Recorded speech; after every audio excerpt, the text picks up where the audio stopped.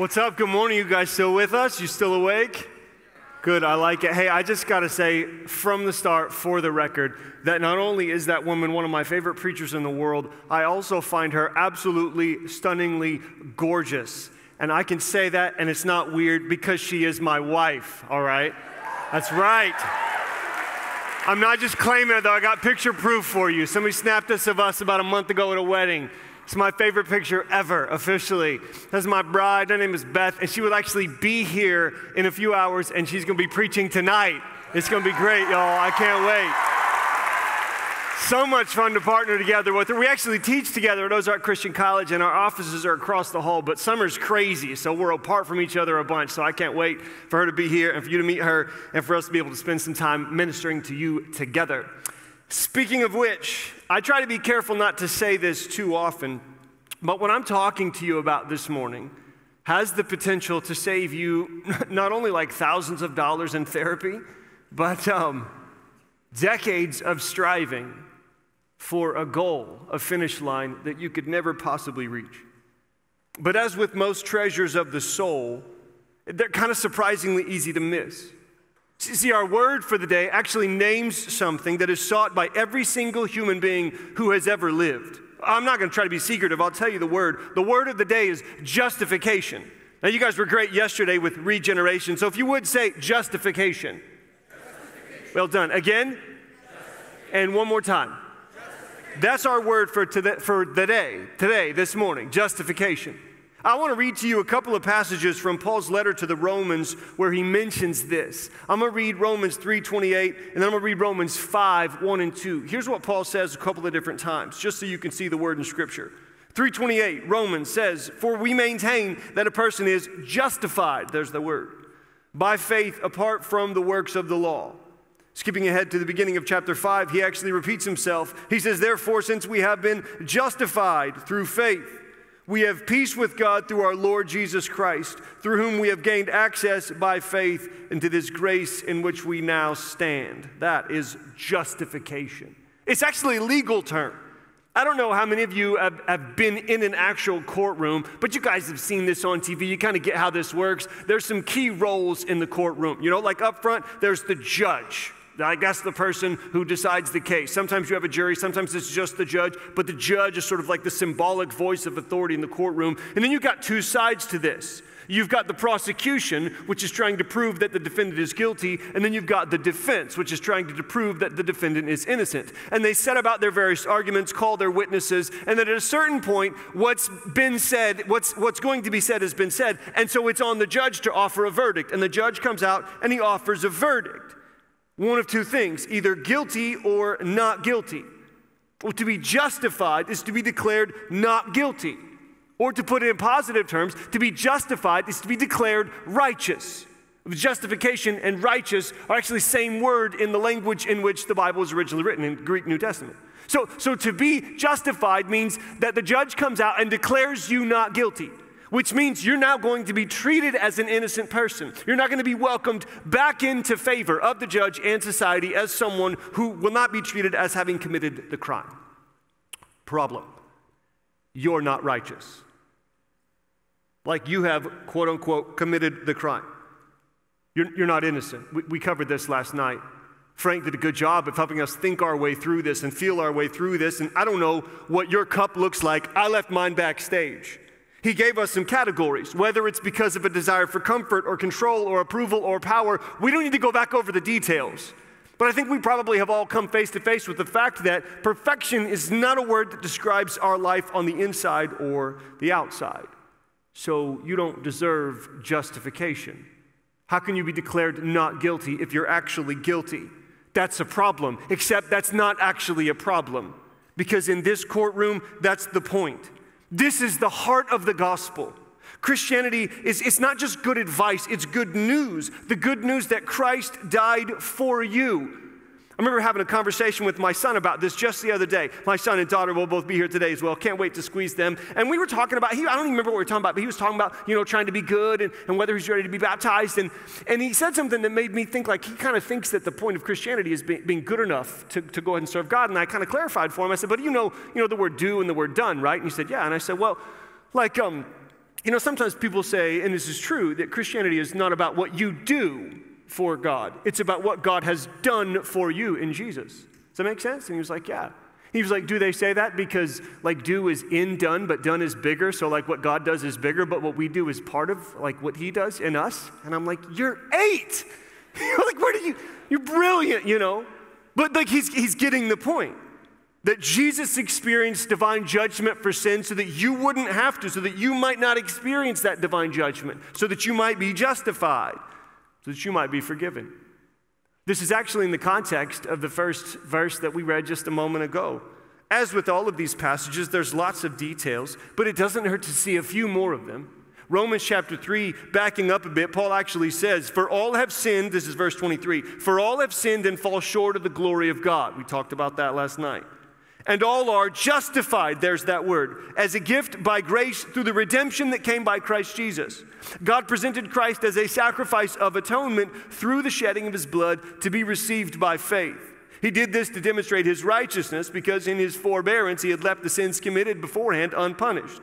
He did it to demonstrate his righteousness at the present time so as to be just and the one who justifies those who have faith in Jesus. Then he comes back around in 28 and says it again. For we maintain that a person is justified by faith apart from the works of the law. I know there's a lot of big words in there, but you're big kids. You can get the logic. When he says we maintain, that word actually means we calculate. We've done the math. We've realized that we don't deserve the gift of grace that God has given us, but that's what makes it grace. And because Jesus died in our place, we're now invited into God's face. Like that's the gospel. That's justification. It's not that what you do doesn't matter. No, not at all. It's that your acceptance by God is not determined by your moral performance. It's not determined by how well you keep the list, by how hard you serve, by how perfect you keep your track record. No, that's justification by works. Christianity is justification by grace through faith. Through faith. It's not about you doing enough to earn God's favor and presence. It's about God offering you his love and forgiveness and presence when you deserve nothing and then walking by faith in him. Do you understand this means that the pressure's off? Do you understand this means that God doesn't expect you to be perfect? That you don't have to fear always being in trouble with him? You're justified by grace through faith. New problem. Who cares? Like I know you care now. But I'm not just concerned with what you're thinking and feeling right now, because we can't stay in this room, nor are we supposed to stay in this room. We're supposed to go back. Like, who cares a week from now, a month from now, 6 months from now, a year from now, when you find yourself in a situation where the truth of the gospel doesn't feel as directly relevant to your life? Maybe it's a situation where you're in temptation. Like you want to do something that you know God doesn't want you to do. You can fill in the blanks here. In that situation, you can sort of imagine yourself there, whatever it might be for you. And then if you were to have this voice that said, hey, but don't forget, like you're justified by grace through faith. So? Or maybe it's a situation where your life is falling apart. Maybe your family is in a terrible place. Maybe mom or dad left, or somebody around you died, or things are chaotic and your future is unraveling and you really are just stressed beyond all measure and you have good reason to do so. And you hear this voice that says, hey, you're justified by grace through faith. So? Or maybe your life is great. You do get all of the things that you want. You do get the guy, get the girl, get the scholarship, get the win, whatever it is. And then some voice comes to you and says, don't forget, you're justified by grace through faith. So? There's a pastor in New York who tells this story about a time when this family came to him and they said, we'd like to ask you to talk to our daughter. Their daughter's probably 12, 13 years old, a little bit younger than all of you. And they said she's just kind of going through a rough time in her life and we figure maybe you could help. So he says, sure, bring her on in. So she comes into his office, and he's just kind of listening to what's going on in her life. Says, sweetheart, tell me what's happening. And she talks about how, she's grown up in church, and she tries to be a good girl, but things are getting hard because she's in junior high, and, her friends are being mean, and the boy that she likes doesn't like her, and the boy that she likes actually likes her friend, and all this kind of stuff. You guys remember junior high. Some of these things can be stressful, And he actually was just really compassionate to her. And he had actually, in the previous week's sermon, he had just kind of laid out the gospel about how God accepts us by grace and all the stuff we're talking about today. And he asked her, well, were you at church on Sunday? And she said, yes. And he figures, okay, well, I can just kind of reinforce the message. I'm sure she didn't hear it super well, so I'll tell it to her and see if it helps. And he says, well, what'd you hear me say? He said, she laid out the gospel as clearly as anybody who he's ever heard say it. So it was perfect. It was beautiful. And then he asked her, after she said the gospel so well, does this make you feel better? And she just kind of looked at him like something's wrong with him. And she said, well, no, did you not hear what I just said? The boy I like doesn't like me. He likes my friend instead. Like, what's going on in this situation? The problem is not that she fails to grasp the concept. The problem is that she keeps the concept out here. She pushes the truth away from the center of who she is. It's not invited into her identity. Somebody once said that the longest distance in the world is about 15 inches from right here to right here. And what we got to do if we're going to do more than just go through the spiritual motions, what we got to do if we're going to mean this is find a way to move from, I agree that this is true, to, yes, and now this will define me. If you're going to take justification to heart, you got to let the cross of Christ define your worth. Let his death define your identity. Let the gospel tell you who you are. It's a process, right? It doesn't just happen in a day. Like, it starts by letting God's opinion of you define you. I am who God says I am. I'm not who you say I am. I'm not who my detractors say I am. I'm not who my friends say I am, or even who my wife says I am. I am who God says I am. You got to let God's opinion of you tell you who you are. But you can't just stop there. You got to go another step and let Christ's death determine God's opinion of you. You got to have both. I am who God says I am, and God sees me through the cross. If you only have the first, if you define yourself as God sees you, but you don't think God sees you through the cross, you may do a lot for God, but your inner life will be, you will live in fear, you will be well acquainted with guilt, and you may serve God, but you will not like him very much. On the other hand, if you hold on to the second but not the first, if you believe that God sees you through the cross, that the death of Christ determined what God thinks of you, but you're letting something other than God's opinion of you define you, like, you'll be like the girl in the story. You'll believe the gospel in theory, but it won't actually do anything. It won't actually matter to you because you're trying to find your identity and worth and value and justification in something else. You see, justification is not just a religious thing. It's an everybody thing.